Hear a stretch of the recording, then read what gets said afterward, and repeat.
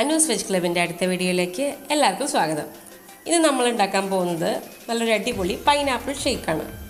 അപ്പോൾ നമ്മുടെ pineapple സീരീസിൻ്റെ 5th day ആണിന്ന്. പൈനാപ്പിളിൻ്റെ മുന്നേ ഉള്ള 4 റെസിപ്പീസ് കാണാത്തവർ നമ്മുടെ ചാനലിലൊന്ന് നോക്കിയാൽ കാണാം കേട്ടോ. നമ്മൾ ആദ്യം ഒരു മിക്സിയുടെ ജാറിലെടുത്തിട്ട് അതിലേക്ക് 1 കപ്പ് പൈനാപ്പിൾ ഇതുപോലെ പീസാക്കിയത് ചേർക്കുകയാണ്. മുള്ളൊക്കെ കളഞ്ഞിട്ട് നല്ല ഭാഗം മാത്രമേ എടുത്തിട്ടുള്ളൂ. ഇതിലുള്ളത് 1/4 ലിറ്റർ പാല് നമ്മൾ ഫ്രീസറിൽ വെച്ച് ഒരുവിധം കട്ടയാക്കിയതാണ്. അതാണ് ഇതിലേക്ക് ഇനി ചേർക്കുന്നത്. ഇനി നമ്മൾ ചേർക്കുന്നത് പഞ്ചസാരയാണ്. ഇത് നമ്മുടെ മധുരത്തിനനുസരിച്ച് ചേർക്കാം. ഞാനിവിടെ 4 ടേബിൾ സ്പൂൺ പഞ്ചസാരയാണ് ചേർക്കുന്നത്. ഇനി ശരിക്കും ഇതിലേക്ക് 1 സ്കൂപ്പ് വാനില ഐസ്ക്രീം ചേർക്കണം. പക്ഷേ ഐസ്ക്രീം ഇല്ലാത്തതുകൊണ്ട് ഞാനൊരു 1/2 ടീസ്പൂൺ വാനില എസൻസ് ചേർക്കുകയാണ്. ഇനി ഇതെല്ലാം കൂടി നമുക്ക് നന്നായിട്ട് അടിച്ചെടുത്ത് കൊണ്ടുവരാം.